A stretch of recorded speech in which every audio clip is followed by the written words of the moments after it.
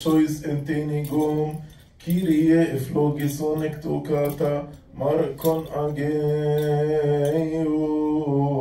Evangeliu tu anagnosmas.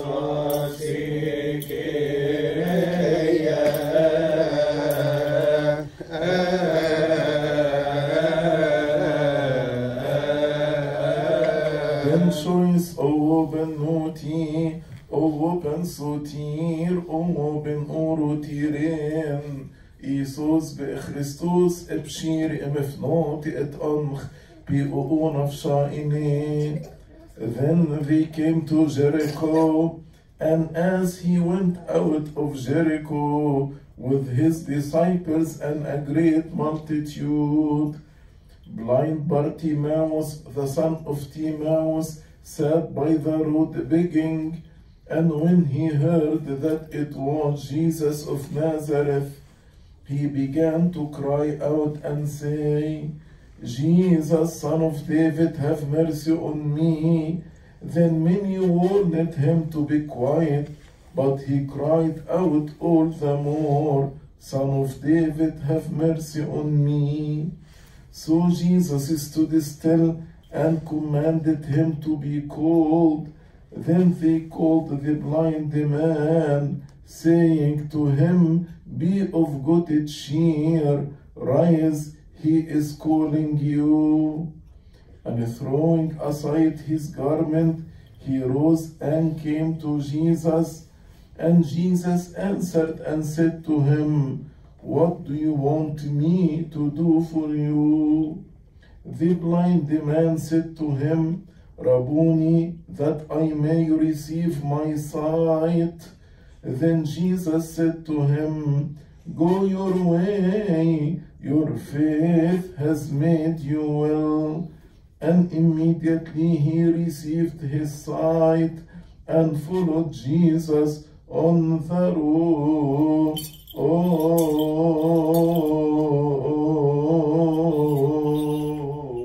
Glory to God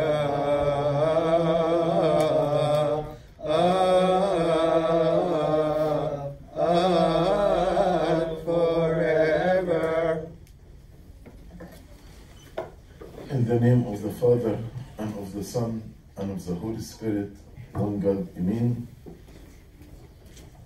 Tomorrow actually is the last Sunday of the Holy Great Fast, because the Sunday after is Hosanna Sunday, which is the beginning of Holy Week, and the Sunday that follows will be the Feast of Resurrection.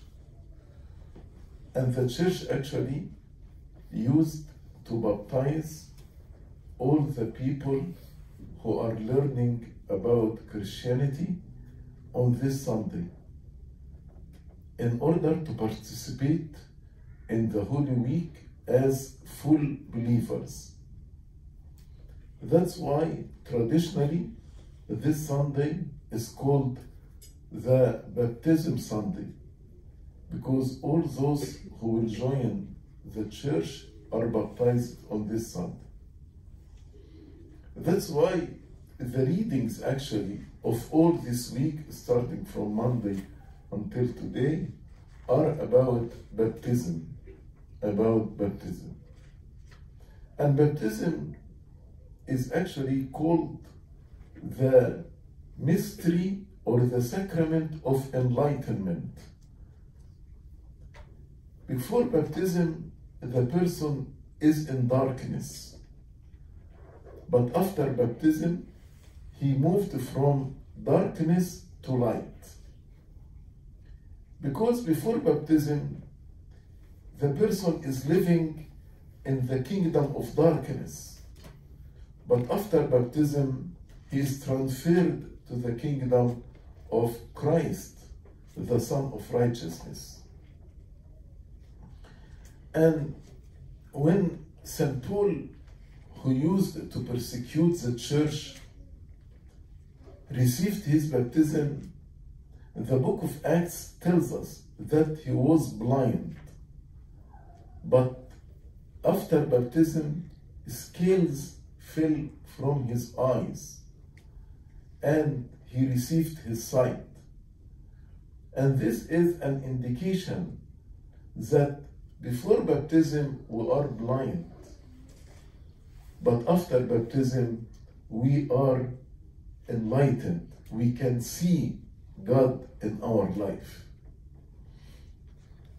That's why tomorrow the gospel is about the man who was born blind and how he moved from blindness to light.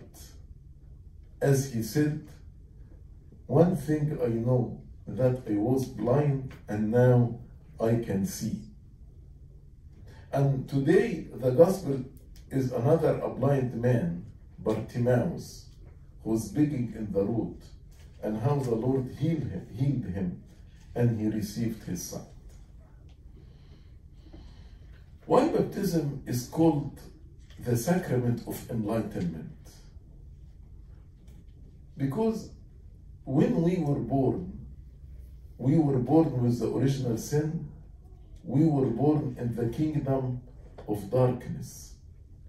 As the Lord said to Nicodemus in John chapter 3, he who is born from the flesh is flesh. Meaning what? Meaning he is led, the person, by the desires of the flesh. Meaning when we are born from our parents, we are carnal people. That's why this person who was born from the biological parents is carnal, born with original sin, born with corrupted nature. So this under sentence of death, this person has to die completely and then to be risen again and to be born again, not of flesh, but of spirit. As the Lord said to Nicodemus again, but he who is born of spirit is spirit. That's why in baptism, the person is totally immersed under the water 3 times in the name of the Holy Trinity. Why? Because he dies with Christ, he is buried with Christ, and he is risen with Christ. As St. Paul explained in Romans chapter 6, we are buried with him in baptism. So in baptism, the person, the carnal person who is born from the parents dies and is buried, but he is risen again.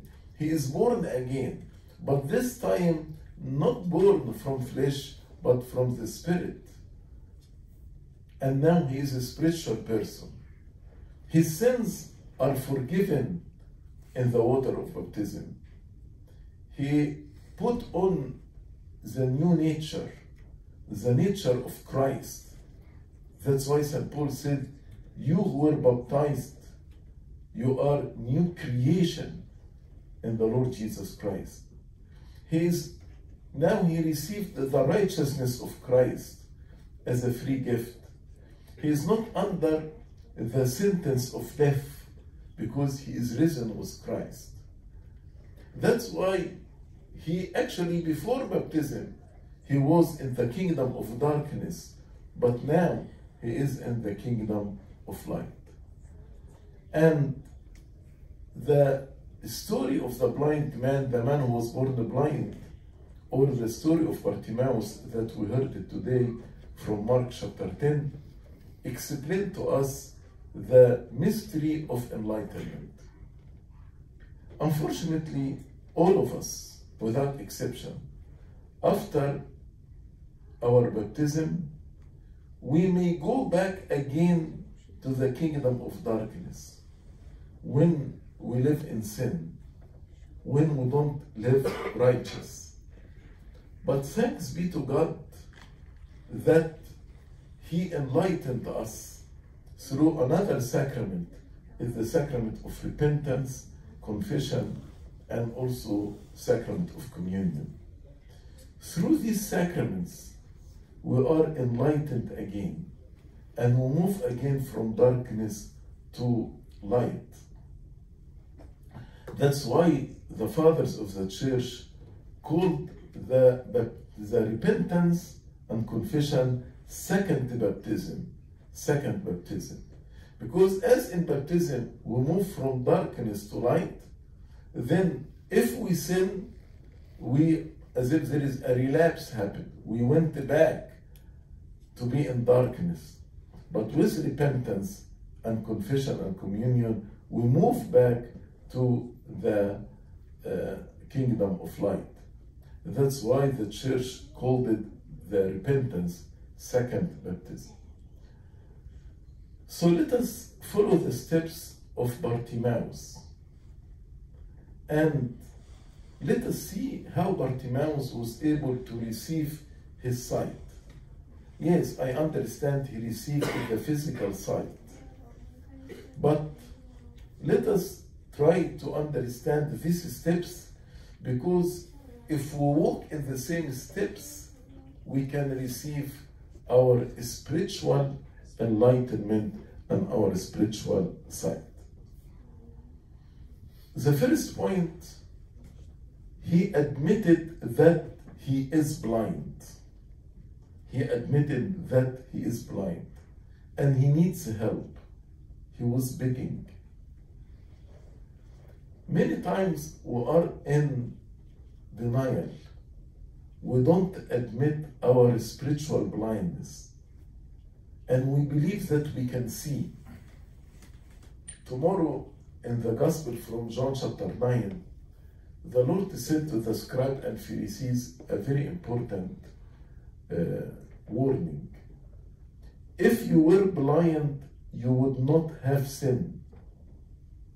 If you admitted your blindness, then you would have asked for help and you wouldn't have any sin.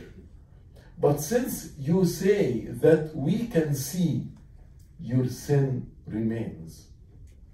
When we are in denial, when we are self-righteous, and we deny that we have a problem, we deny that we are blind, then actually our sin remains. So the first step to restore our spiritual sight and our spiritual enlightenment, to admit that we are spiritually blind and we need help. Then the second step, who can help us? He was begging, but the people cannot give him his sight again. Maybe they can give him some money, and that's it. But let us remember the words of St. Peter and John, when Peter said to the man who was begging at the door of the temple, I don't have silver or gold, but what I have I will give you. In the name of Jesus Christ, rise and walk. So, if we need help, let us cry to the true physician who can restore our spiritual sight. Let us cry to God. Beautiful here about Bartimaeus, when he heard that it was Jesus of Nazareth, he began to cry out and say, Jesus, Son of David, have mercy on me. He cried. He did not only just talk to him, but he was crying. Crying here is a symbol of zeal in prayer. How our prayers should be fervent from the depth of our heart. And this prayer, actually, all of us, we can pray it. Jesus, Son of David, have mercy on me. I'm spiritually blind. I need you to enlighten my eyes. I need you to help me to overcome the sins that enslaved me. I need to liberate me from the captivity of sin, as we were speaking yesterday in our Bible study. It is only God who can set us free from the captivity of sin. So he cried. But after he cried, what happened? Then many warned him to be quiet, Satan will tell you, be quiet, don't cry, don't pray. God will not answer you. God doesn't like you. God is angry and upset with you. You are a sinner. God doesn't listen to sinners. Satan will try to tell you, be quiet, don't pray, don't pray. And he will say it to us by several ways. You're busy, don't pray. You are tired, don't pray. Praying is boring. Just make the sign of the cross and say the Lord's Prayer, and this is enough. Do you think God doesn't know what you need? Why you are praying? God told us he will provide what we need even without asking. So Satan will actually try to convince you not to pray. Even when you stand to pray, actually Satan will make you feel tired, sleepy. You cannot stand. You want just to rest. He will fight you. You know why? Because Satan knows that with prayer, you have the grace of God and you can defeat Satan. And Satan doesn't want to be defeated. That's why he will make every possible excuse for you to be quiet and not to pray. Many warned him to be quiet. But I like what he did. Then many warned him to be quiet, but he cried out all the more, Son of David, have mercy on me. This is the right response. The more people, the more Satan tell you, be quiet, don't pray, the more you need to cry more. Mar Isaac of Syria said, force yourself on prayer and add more psalms to it. So when Satan is telling me, be quiet, I actually will make my prayer longer. The more he says to me, be quiet, the more I will make it longer. And this actually should have hope and trust that God will answer my prayer. As the Lord told us, ask and you shall receive. Knock and it will be open to you. And we trust God. He will answer our prayers. Regardless we are sinners or not, God will answer our prayers. God wants us to talk to him. And one of the saints said to God, if you listen only to the righteous, what is unique about you? But what makes you unique is to listen to the sinners like me. When actually I beg you and ask for forgiveness and ask for mercy. And in the Bible, the story, for example, of Nebuchadnezzar, who was a wicked king. But when we pray, God listened to him. And what happened here? Then Jesus stood still and commanded him to be cool. So God actually responded to him. He responded to him. And he asked him a very important question.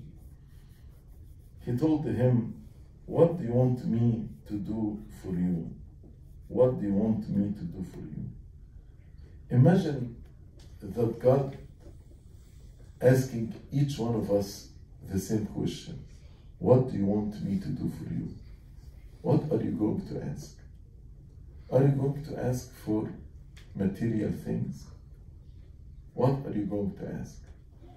The Lord Jesus Christ taught us in the Sermon on the Mountain, seek first the kingdom of God and his righteousness, and all these things will be given to you. Many times we are worried about what we eat, what we drink, what we wear.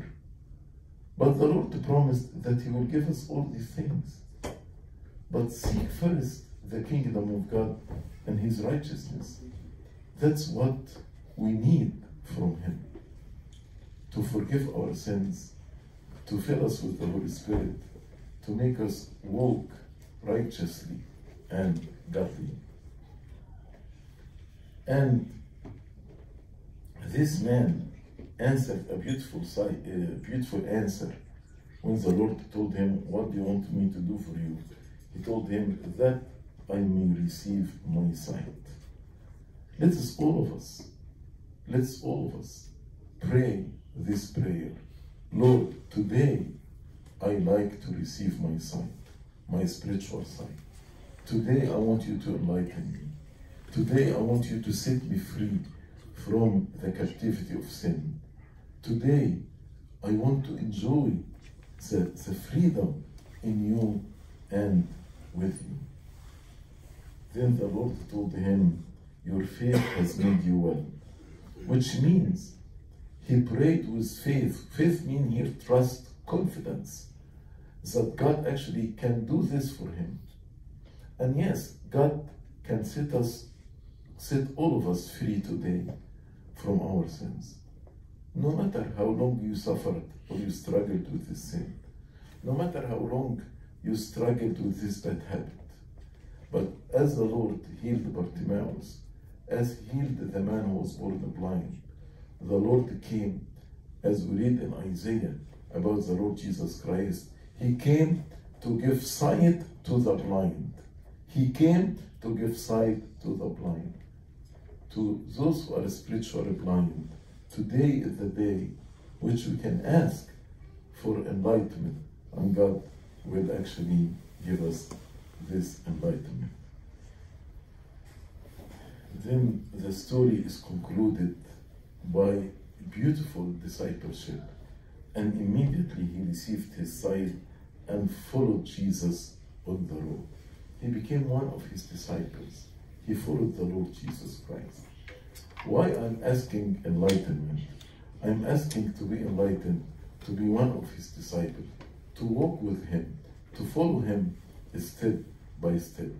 And if I follow him here on earth, then I will follow him also to the kingdom of heaven at the end of the days.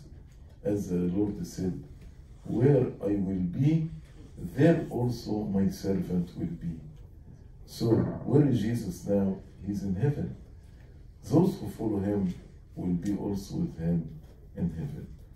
Let us dedicate this liturgy to all of us, for all of us, to pray for our enlightenment, our spiritual enlightenment, trusting the Lord that as he healed Bartimaeus from his blindness, he can heal all of us from our spiritual blindness. Glory be to God forever and ever.